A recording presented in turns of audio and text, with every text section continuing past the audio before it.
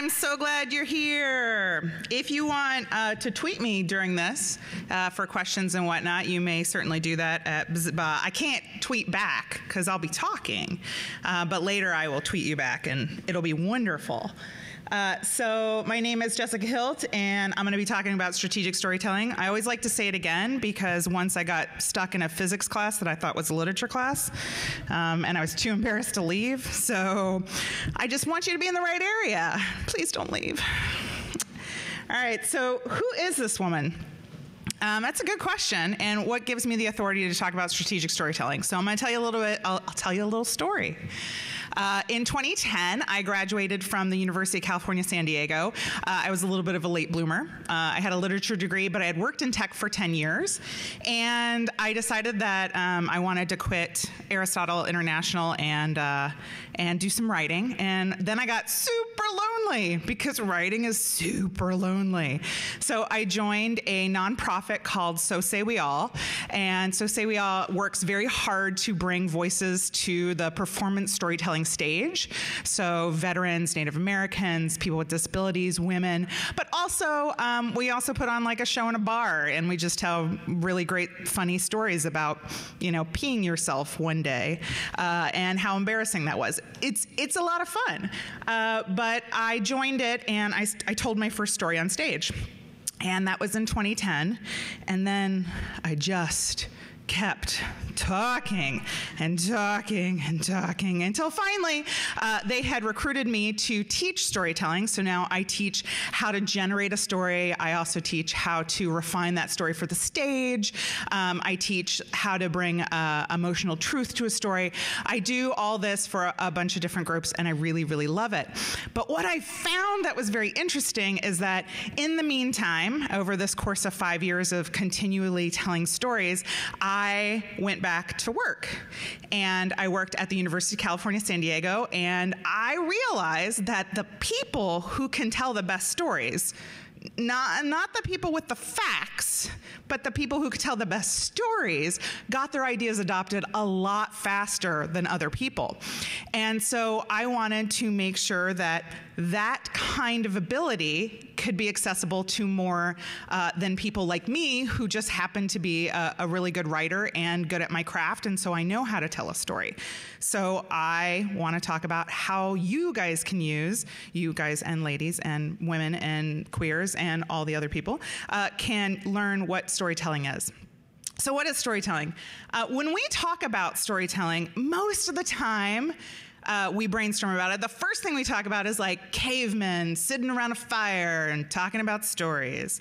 And then if we brainstorm a little bit more, you might get like fairy tales and folk tales and books. But most of the time when we talk about storytelling, we tend to think of it as fiction. And if we're like a really great geeky group that listens to, you know, National Public Radio, we might eventually get to nonfiction storytelling, which is like Radiolab, the best podcast ever. And it makes me cry every time, but it's usually in those later steps that we get to the nonfiction side of things. And then if you're like a super, super nerdy person who maybe dabbled in literature, or you remember middle school, you may remember this Freytag's pyramid, which talks about there's a story as exposition, and then it's rising action, and there's a climax, and then there's falling action, and then there's resolution. So why storytelling? Now, when I talk to a group of geeks, this is what I usually get. Data, facts, science, that is all I need to make my point. And you know what? I totally disagree with you. And I have data, facts, and science to back me up on that. So storytelling, the act of storytelling activates parts of the brain that facts and science do not activate. And when we activate those parts of the brain, really, really interesting things happen.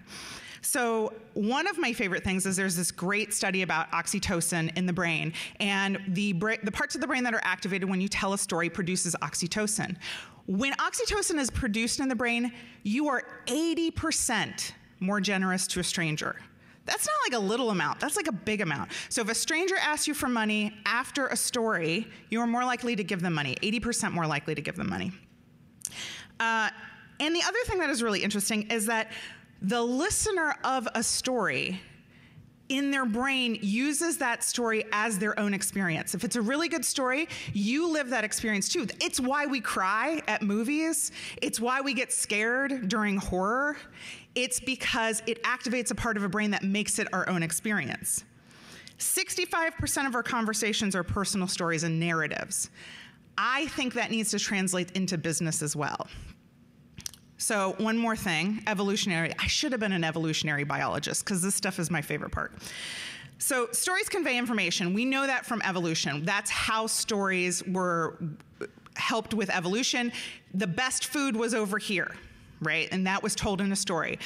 The worst place to go in the world is over here, and that was told in a story. Never do this, that was told in a story. Stories help us bond. When we tell stories, people tend to bond with us, and that's how we created human communities.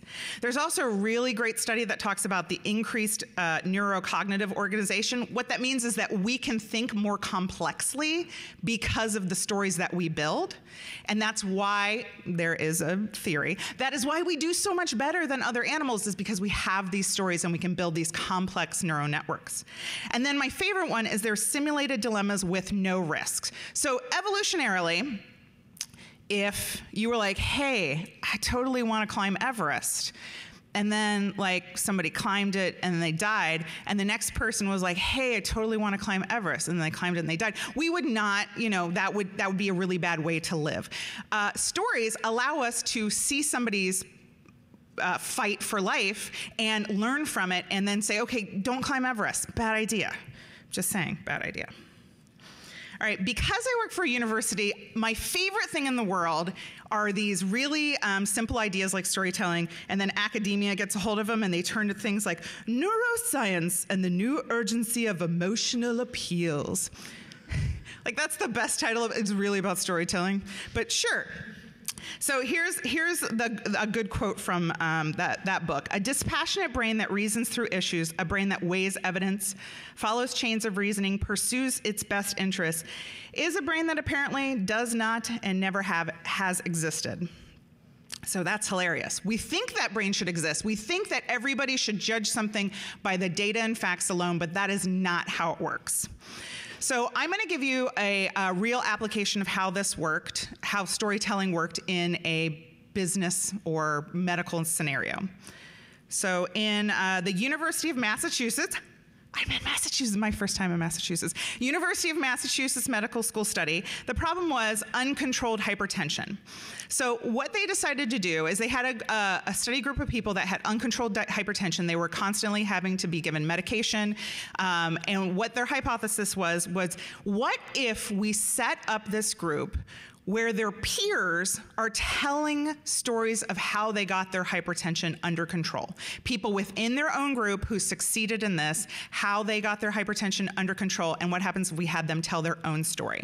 So they did, and it was the result was amazing. They got a 10-point drop in blood pressure. That's millimeters per mercury. I had to look it up. You can laugh at me, it's totally okay. So that's what that did, is that there's this whole drug industry that now has lost money, which is a good thing, because we got a different way to control that hypertension, and it was through the process of storytelling that worked. So, okay, fine, Jessica, but wasn't your talk about strategic storytelling? Yes, it was. So what the strategic storytelling does is it is the creation of the creative side of the storytelling with the business side of the storytelling, and that's strategic storytelling. So what is strategic storytelling? Now, if you happen to be in marketing or really love it, you may have heard strategic storytelling before. What we usually hear it is when we hear it with commercials. So if somebody's trying to sell you something, they might talk about strategic storytelling. Mission statements and marketing tend to also be strategic storytelling. And then Kickstarter actually uses it as part of, like, if you do a Kickstarter, you have to tell the personal story of why you want this Kickstarter to happen in order to even put your Kickstarter online. So that tends to be examples of strategic storytelling. But I also don't want you to forget some of the other aspects of strategic storytelling, like founder stories. If you've ever heard a story This company was built in a garage. That is a founder's story, right? That's a story to an emotional appeal of how that company existed and why you want to be interested in that company. Impact stories, client impact stories, your employees' impact stories, and your personal story are all also strategic storytelling. So here's some data on why strategic storytelling is really important. So 3-to-1, if you have customers, consumers bought products that provoked an emotional response 3-to-1. I am definitely this person. There's a dog, you love your dog, don't you love your dog? Buy this dog food. I have to buy that dog food, right? Like that's the emotional appeal that hooks me as a consumer. And then storytelling also has a universal appeal. If you have a diverse workforce or you have a diverse audience, storytelling crosses those diversity lines. Storytelling can be used to bring in people that you have not reached before with other forms of marketing or with your own work mission statements. There's a strong link between a strong strategic story and staff productivity. So if your company is really, really good at communicating why they do what they do, you are more likely to work harder for that company. And I think that's true. If anybody's worked for a company that has done a really good job of explaining why they do what they do, you're like, oh yeah, I totally understand why I work and what I do, and that makes me feel good. I work at a university. They do not pay us as much as the private sector. But for me, it's working for the greater good. And if my university is really, really good at telling me why I work for the greater good, I am less likely to move into the private sector. It's just the case. Now, here's the scary part. Surveyed, 80% of 450 organizations said that employees did not understand their strategic direction. Well, duh, have you ever read a mission statement? They're terrible. All these buzzwords, all this wonderful stuff that you have absolutely no idea. The bottom line is you have no idea what you're working for. So if you don't understand your company's strategic direction, you are unlikely to work as hard. That's a huge problem. Strong link productivity, 80% of people don't understand. Huge problem. So, I like to point this out. We know that people are substantially more motivated by their organization's transcendent purpose, how it improves lives, rather than its transactional purpose, how it sells goods. If your mission statement is all about selling goods, or your boss, when he's talking about a project or she's talking about a project, and she says, you know, we're doing A to do B, and B is just a product or a transaction, you're less likely to be motivated by B. However, if we talk about why this project is important for the greater good of the company, the greater good for the mission statement, the greater good for our clients, then we're more likely to work harder. So because I don't want to get caught up in mission statements, because Snoresville, I want to tell you a little bit of story about what strategic storytelling can do on a personal level. So I was in an interview for the job at the University of California, San Diego. I had been working in data for a while and working at Complete Campaigns in politics. And I managed a bi-coastal support center where, I had worked for like 8 years. I was really, really good at my job, and I was, technical enough, but they were looking for somebody to work directly with their developers, with their sysadmin community on campus. And I knew that eventually they were going to get to this point where they wondered if I was technical enough to walk among you. And I was pretty sure I was technical enough, but I had to convince them I was technical enough. So it was this scary interview in a tiny, tiny room with as many people as they could cram in. There was like 7 people around this surfboard-like table, and I was on the end. And the woman who would eventually be my boss said, how do you keep abreast of the latest technological advances in this sector? And I was like, okay, well, this is the question. Like, nail it. And so what I said was, well, I only date geeks. And then I explained that when you date, you have to be completely versed in what the other people are interested in. You have to be versed in what they do and what they love, but you can't ever bullshit it. right? Like they see right through that. You can't ever be like, yeah, like the cloud is amazing and I love it and I do all sorts of stuff in it. Like that would never, ever, ever work. And so you have to be versed enough and you have to be honest enough when you're talking to people that they know exactly what you know and they know you're interested, but they also know you're not an expert at it. Nailed it. Totes got the job. All right, so hopefully at this point you're like, okay, I'm totally on board. Strategic storytelling sounds very interesting. I should probably use it. Tell me how do I do a strategic story? All right, so first there are 3 components to telling a strategic story: the truth, the audience, and the narrative. We're gonna talk about the truth first.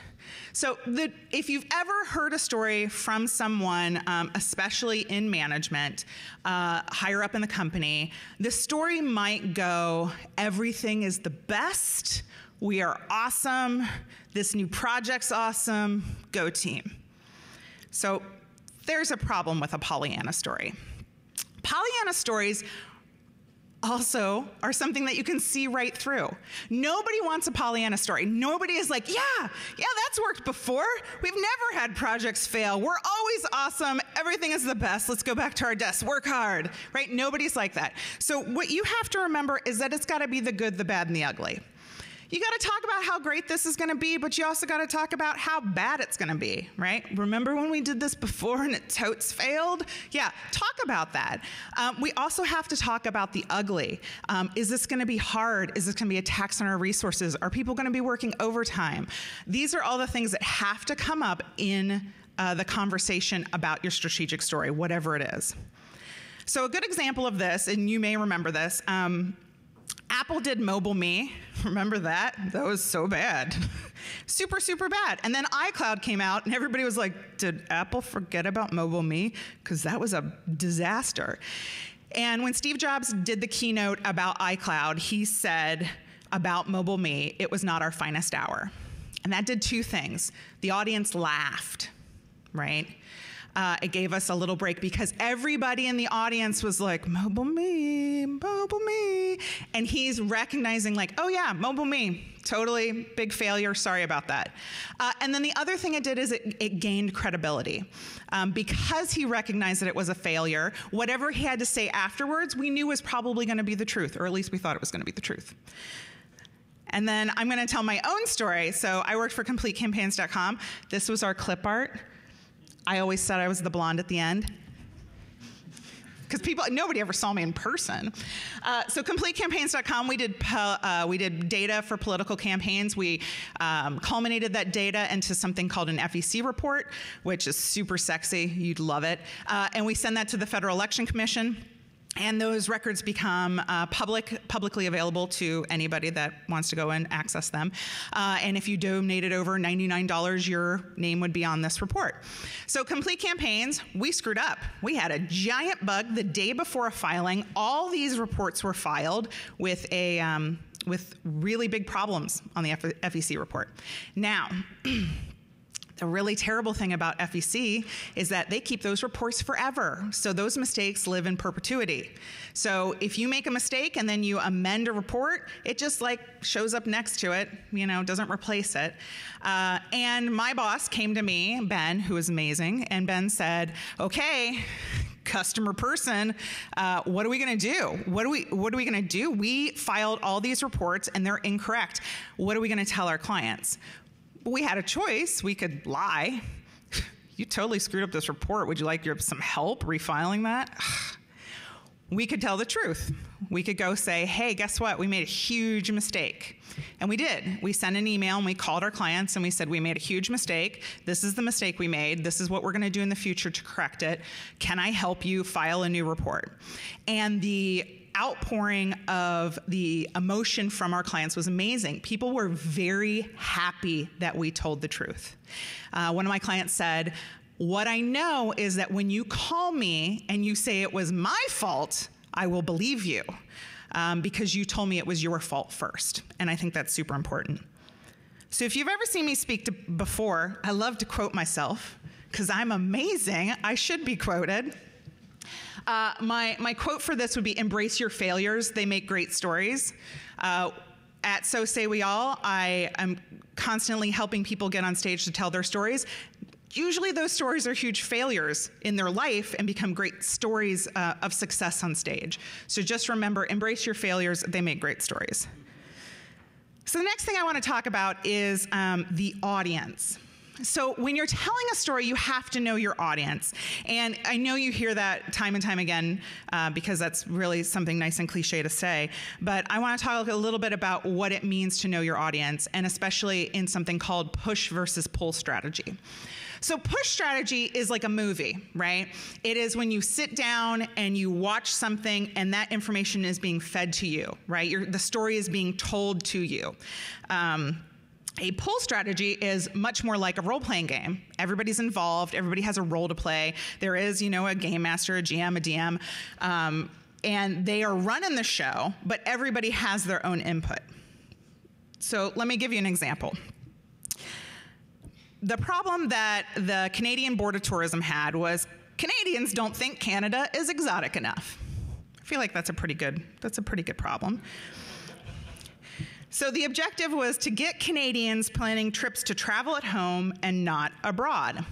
So they started a campaign called #WhereIsThis. And what they did is they just showed these phenomenally beautiful pictures with Canada, #WhereIsThis. And I don't know about you, and I understand I'm an American that lives in California, but I did not think Canada looked like this. I know, I should travel more. So what happened was kind of phenomenal. They started using this #WhereIsThis, and people knew where places were because they traveled there themselves. And so they would reply with where the location was. But then other people who had been to a different exotic area of Canada would take their own pictures and send it under the #WhereIsThis. And it became insanely popular. So all these Canadians were talking about like, oh, you think that's beautiful? Look at this. Look at this. #WhereIsThis. And then they were telling their own stories about their own family trips there. So they were getting, the Canadian Tourism Board was getting interaction with the brand. People were reading the hashtag and interested in it. But then the company saved all this money because people were putting their own pictures online and tagging them and sending them out into social media. And people were telling their own stories. So what was the result? $500 million more was spent in Canada than it had been before in travel. I think that's billion, that's a lot of money. So when you're considering this for your own strategic story, whether that be a project or whether that be going into an interview or whether that be a mission statement, the things that you want to consider are all the stories top down. Is this story only coming from the project manager? Is it only coming from the CIO or the CEO? Is it only coming from management? Where are the other stories coming from? Where are the stories that involve the staff, involve the clients, involve people who have a smaller role in the project? Are we just talking about who we are, not just what we do? You need to talk about who the company is. It can't just be, we're doing this project because we got to do this project because Bob said so. It can't be that. Nobody's inspired by that. Why is the project important? And lastly, for the love, you are not an Aesop's fable. If I go to another meeting where the moral of the story is told to me, I will probably scream. You don't need to tell people that what they're doing is important. They need to come to that conclusion. If they're not coming to that conclusion, the story isn't being told correctly. So let people come to that conclusion. If you tell people, you're just telling them, and they're just going to think you're just some bozo telling them the moral of the story. Aesop's fables were terrible. All right, finally, let's get to the narrative. So, if we remember Freytag's pyramid from middle school, just kidding. We're going to talk a little bit about it. I always want to bring up, when we talk about Freytag's pyramid, I am a huge fan of Dead Poets Society. I loved that movie. It was such a great movie. Did somebody clap? I hope somebody clapped. So there's this really great part where he's explaining like how to graph to see if a poem is important, right? It's amazing, amazing thing. And I think about that a lot when I see Freytag's pyramid, because what people love to say to me is that like stories are organic. So if you're telling me how to write a story, it's not organic. It's not going to sound organic. It's not going to come organically. And if I believed that, I would not be a writer, because writing is very hard work and it's a craft and you have to get better and better at it. And that doesn't happen organically. That happens with practice, and that happens by seeing how to create a strategic story, how to create a Freytag's pyramid. So there are a few elements. These are like the pyramid, right? You set the stage. There's this dramatic conflict. I know you've had a project with dramatic conflict, and then there's a resolution, right? All right, so what is setting the stage? What is rising action? All right, so when you're talking about rising action, you need to talk about what's in the past, what's changing, what are the external pressures that are making that change, and what is the challenge? So I'm going to give you an example from my own work. Despite the fact that the people who are involved in this will eventually be able to see this. It'll ruin all my secrets. So I work in technical outreach and program development for UCSD. And one of the things that I work with is bringing communities together. And in particular, we're a research university. We do a ton of research. And we have what we have labeled as research developers. Research developers are usually developers who do some research, or researchers who learned how to code. But in general, researchers live in very siloed areas, right? They work for Scripps, Department of Oceanography, and they work in an office that's way, way far away from anybody else, and they don't get to talk to other people who code, or they do a particular type of research that's kind of rare. So we have identified these people as kind of being people who want to pool resources but have no idea how to do that yet. So I was given the job to go out, and they wanted a repository of information. We call it a tech wiki. We already have one for our system administrators. It was very highly adopted. People love it. They put information in it. They use it as a resource all the time. We wanted to do something very similar with our research developers. So I went out there, and my job was to set up it's a Confluence installation. We have Confluence. It's super beautiful. It was Wikimedia before. That was not beautiful. It's fine. It was good in 1995. And we set up this beautiful thing, and it was basically empty because I'm not a research developer. I can't pour that content in there. So the challenge was to go out to these communities and say, like, please put your content in there. So what I told them is I told the story of how it's worked in the past. Look, you've been working in this great area. You're doing all this amazing research. You have all this knowledge. You have knowledge like what's the best way to get salt water out of a hard drive? Like, you have knowledge that nobody else has, but sometimes somebody else wants that knowledge. So we would like you to put this into a repository. I tell them about the external pressures. Look, resources are really scarce. We're going into an era where they're probably going to become scarcer as grants become scarce. So we would like you to put this information in so that you can share resources. So if Jane has this and Bob buys this, and they're both buying the exact same product, and they only use it half the time, instead if you only bought one and then could share it, right? External pressures. And then what's the challenge? Okay, I want to create a place that everybody can come and put this information. They can put it as a code repository, an information repository, an experiment repository. So then there's the dramatic conflict. I know, dun, dun, dun. What is the unknown territory? Well, you have to be able to talk to them about the things they're scared about. Researchers in general are afraid of a whole bunch of different things, like their research being stolen. Well, I don't want to do a code repository. If I put my code up there, this other lab's going to steal it. Okay, well, let's talk about a couple of different things that we could do. Don't put the code that you are afraid that would be stolen, that is proprietary, but maybe put other code out there. Or how could we set up the security so that only the people that you want to see the code can see it? The what ifs. What if I spend all this time putting in this and nobody uses it? I will tell you that's my #1 fear. I hate to waste my time. I'm amazing. My time is valuable. So that is a big what if. What if we spend all this time building up Confluence and nobody uses it? And then what is the change? This is the change. And the change is we talk about Confluence, we talk about the security models. And then resolution. So if you are the King of the North, if you're a Game of Thrones fan, you know that Jon Snow never said he was King of the North. We all know Sansa should be. But everybody started calling him King of the North. So the big piece of advice is don't tell people you're the King of the North. Wait for them to say that you're King of the North. Don't tell them that your solution is the end-all be-all. We want them to come to that conclusion themselves. You need to provide the information. You need to show them that you think this is the solution, and then you need to let them come to that conclusion. Now, that's not to say that you should be totally locked into your solution. You have to, this is all about change. You have to be movable. You have to listen to their ideas and come up and say, okay, that solution isn't perfect. Let's think of other things that could be perfect.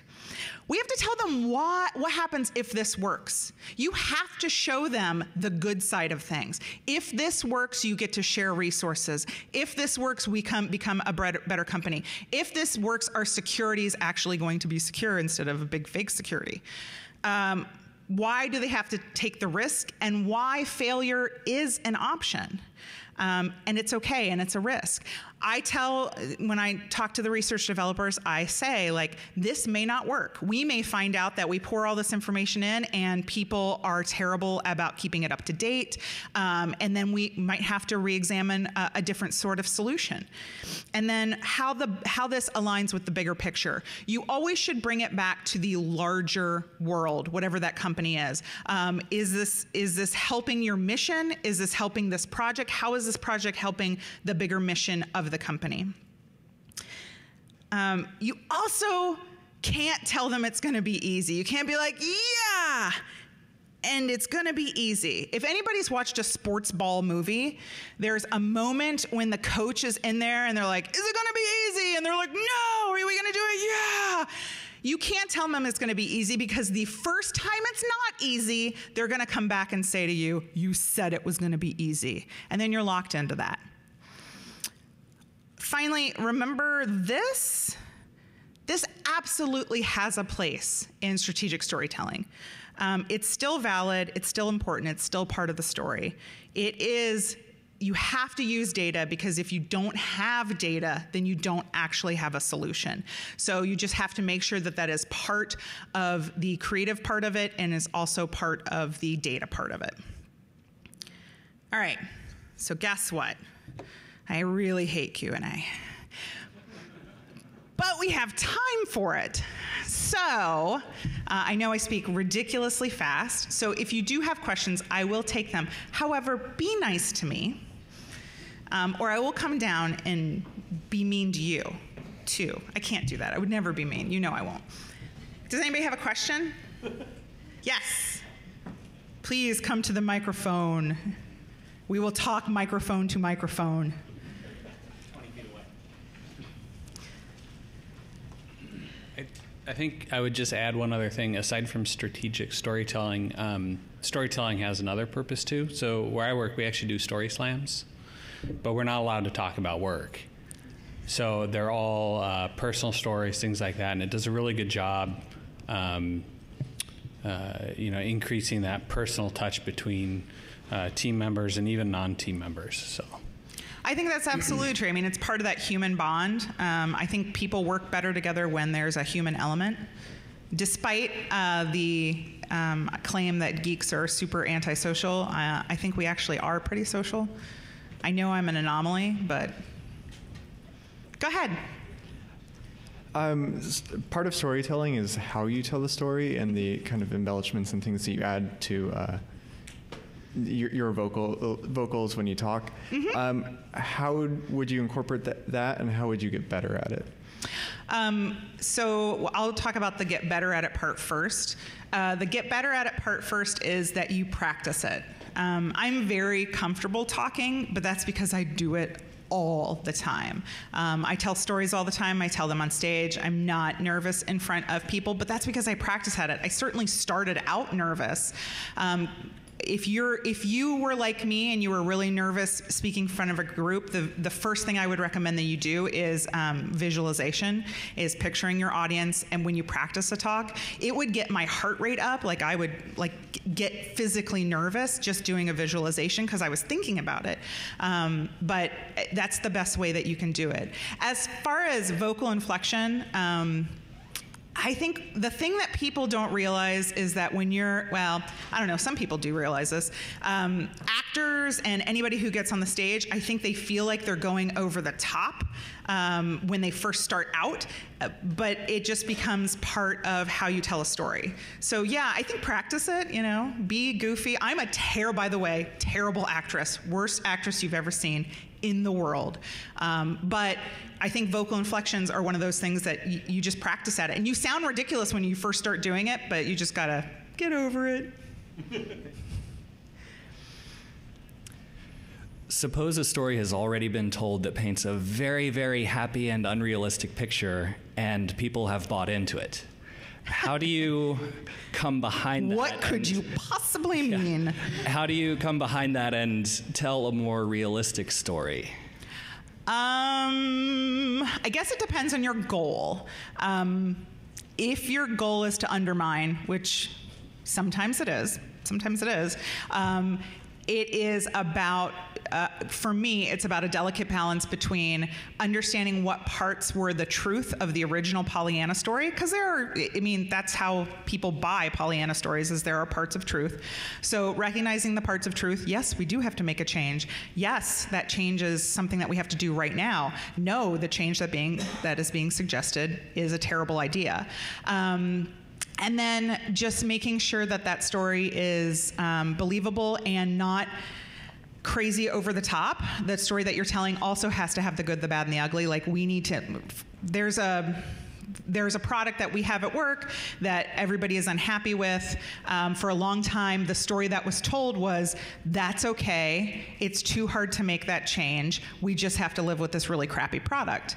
And eventually, the story that was being told, which was, hey, actually, it would be really hard to make this change. We totally recognize it. It would take over 5 years, but it's essential that we make that change. And eventually, the story that was being told became enough of the baseline that people bought into it over the other story. And I think that happens. Like, we have products, Fox Pro still exists. And we have products that people are still saying, well, we can't get rid of it because we have way too much invested in it. That's a story. I mean, what's the realistic story? Is it 5 years? Is it 10 years? What is it? Does that answer your question? Yeah? Okay. I have a quick one for you. So I don't know if you've had any experience telling stories to people from distinctly other cultures, and whether you've had stories fall flat on their face because they just didn't work in that context. Or, is there anything at all you can share around this? Because you've clearly spoken to many, many different types of audiences. I will say, I think, yes. Do I ever fall flat? All the time. I will say probably the biggest time that I fall flat with a diversity of an audience is when I try to use humor, and my humor is dry and sometimes a little too snarky. So that sometimes falls flat. And I would say that sometimes when I think that my story has fallen and that nobody gets it, it's because people get it and got it really, really deeply and need some time to process it. And so,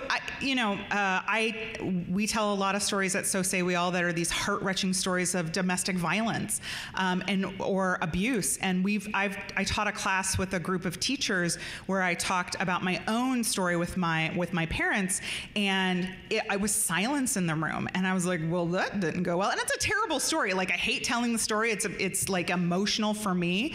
And I felt that nobody in the room got it. But then much later, I had people who came up to me and said, like, your story gave me the freedom to explore my story. And so don't always think that your story falls flat because it's not giving you I think it's more about the reaction than it is about the story.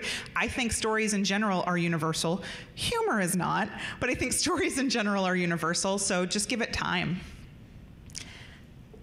Anything else? Yes, I have a question. I am a job seeker, and I did appreciate what you told a story during an interview, but how do you translate some of the storytelling to a cover letter which is written where you do not know your audience and you have zero feedback as to whether or not the story was well received? That's an excellent question. I love cover letters. Mostly, I worked for a company once that threw away all the cover letters. It was so weird. They just looked at the resume, which is fine. That's what they want to do.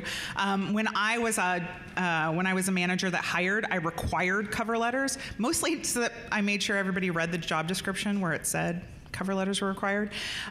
But what you want to do when you're writing a cover letter is make sure you're not explaining your resume. They have your resume. They don't need any more explanation on your resume. What you need to talk about is the job that you're applying for and how your personality, whatever you do extracurricular that might not be on your resume, is a good fit for that job and why you're a good fit for that job. I think I'm trying to think about my own cover letter and what I have in it. And I think what I talk about a lot is because my job as its very best is nerd herding, and at its very worst, which is not bad because I love my job, is being an advocate. And so I talk about that because that's not something that, advocate and nerd herding usually aren't dots in your resume. So I talk about that as part of my skill set. Does that answer your question? Sort of? Yeah? Yes. Okay. All right. No more questions? Okay, thank you.